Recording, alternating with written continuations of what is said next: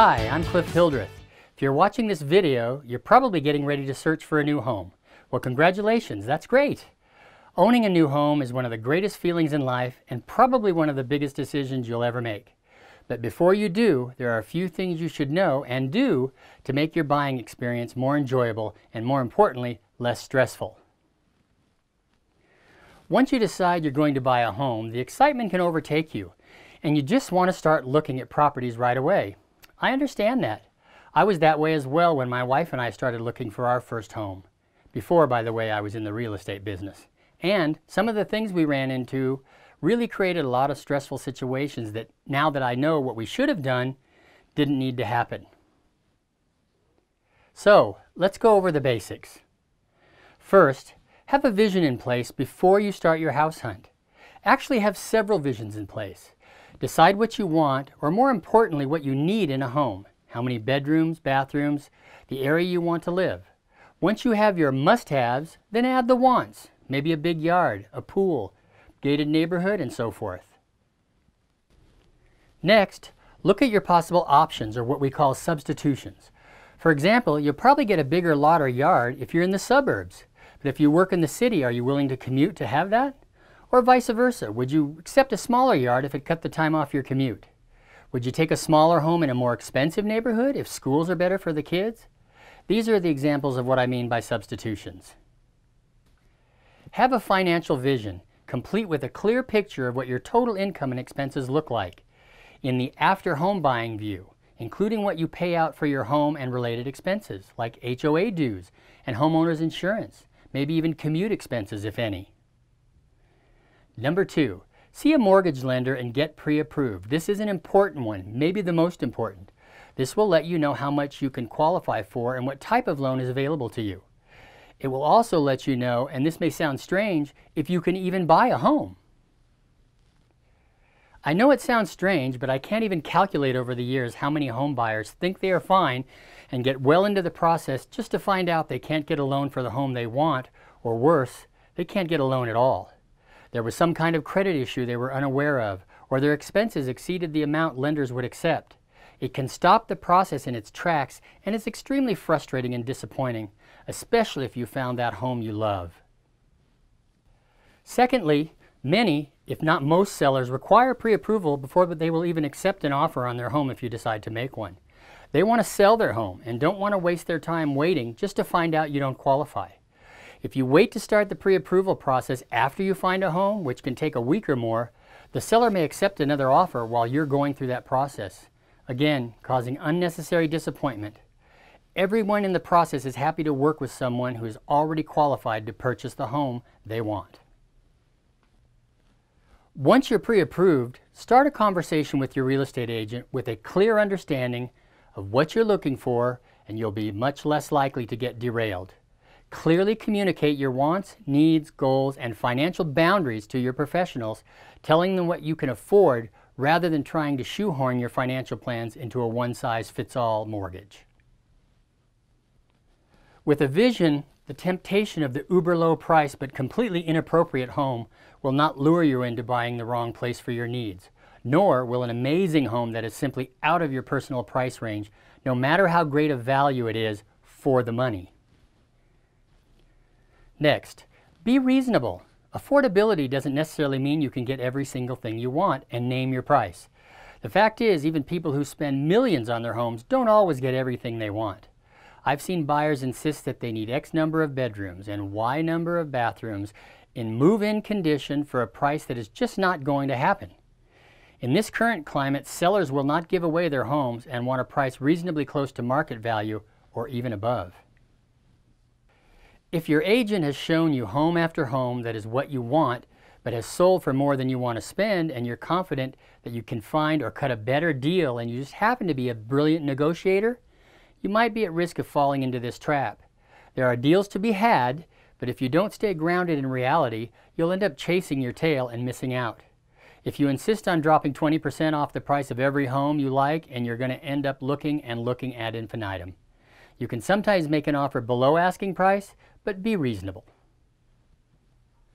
If you've been house hunting for months and months on end, your agent keeps trying to tell you that you should search in a lower price bracket, you have repeatedly gotten outbid, or you just can't seem to find the precise home you seek in the location you want at the price range you seek. At least consider the possibility that you might have an outsized wish list for your budget. Take a step back, revisit your vision, and remind yourself what's really important. It's okay to save some must-haves and deal breakers for your next home. But remember, there are at least two people involved in every home purchase: the buyer, you, and the seller. And the seller doesn't have to take your offer just because you think he should. In the internet age, you certainly may begin your search online, but once you're ready to actually begin looking at properties, get a local agent to brief you on the local market. Now more than ever, with so much information on the internet, much of it wrong, it's essential to have a focus on the information and strategies that will get you what you want, whether it's an amazing deal on a home you've always wanted, or simply success at becoming the owner of your first home at a price you never thought would be possible.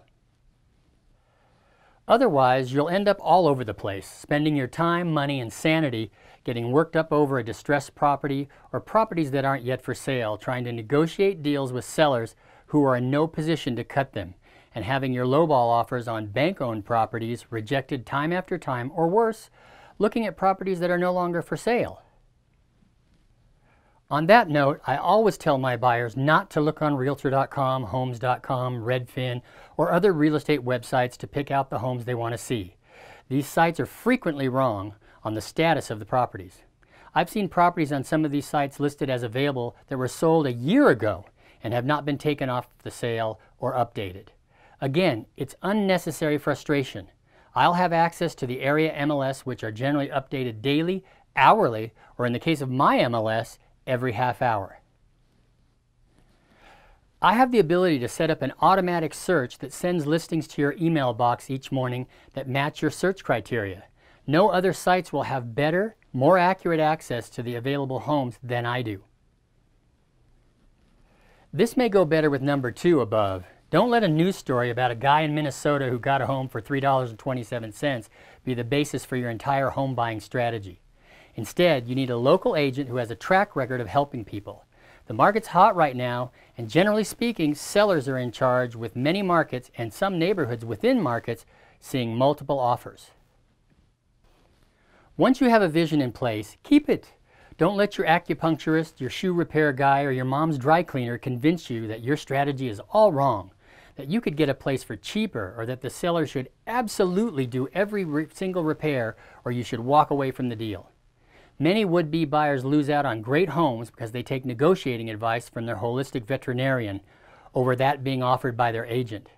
Your dry cleaner, no matter what he tells you, doesn't know the market better than the guy or gal that works in it every day. Read everything: good faith estimates, contracts, disclosures, inspection reports. There's a long list of multi-page documents that are very easy to just sign when you're in the heat of the hunt and think you're on the scent of an amazing deal. Now, I'm not suggesting you ask for a week-long pause button to read every document. Rather, read them when you get them. Most of them aren't that long, and ask questions, and keep asking your realtor until you understand the documents. Many buyers this year will make offers on more than one home before they get into contract on the one. Every contract is different, however, so it behooves you not to go on autopilot, just skimming the papers as you might otherwise. Also, get an inspection. Inspection reports might reveal red flags and condition issues that you'd normally expect to see in the seller disclosures. It's especially critical in these situations to fully understand as much as you can about the property, your loan, and your obligations and due dates under the contracts. Next, stop your mental accounting and do the actual math on paper. Mental accounting refers to the tendency we humans have to do math in our heads, separating things like easy money, like so-called instant equity from buying a home for less than it's supposedly worth, from hard-earned wages and salary, and making spending decisions differently from these different mental accounts. On the scent of a good deal and in the heat of the hunt, even the most meticulous home buyer can go up a few thousand in offer price to beat out other buyers. No problem, right? Well, but then when the inspector uncovers a few needed repairs, they make a mental guess as to what they'll cost and add that in again mentally. Then when the lender requires a few extra $1,000 than expected to close, that goes on top, but again, only mentally. And mental money tends to stretch a lot farther than real money does. So you can see how it's possible to break the bank when you thought you were in great shape because you scored such a great purchase price for the property itself. Even if you hate budgets with every iota of your being, buck up on this one project, pull out the calculator or open up a spreadsheet and keep track of every line item. Get actual repair bids during your inspection period to the extent possible and get your math mojo on. It's fine to buy and incur these overages here and there, but keeping track of them is key. You know what I like to say, surprises are for birthday parties, not for real estate transactions, and not for your bank account either. Keeping a strict tab on the expenses you incur during the transaction, or will need to incur afterwards, will save you so much drama later. Well, that covers the basics. Now I know you can never anticipate every issue, and there may very well be something that pops up unexpectedly that you'll have to deal with, but if you do the things I've suggested, and you have a competent realtor working with you, it will make the process much smoother, quicker, and less stressful.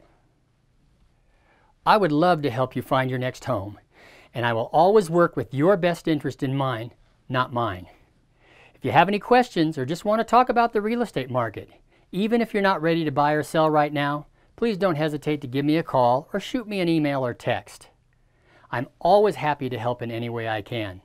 And remember, together we can make it happen.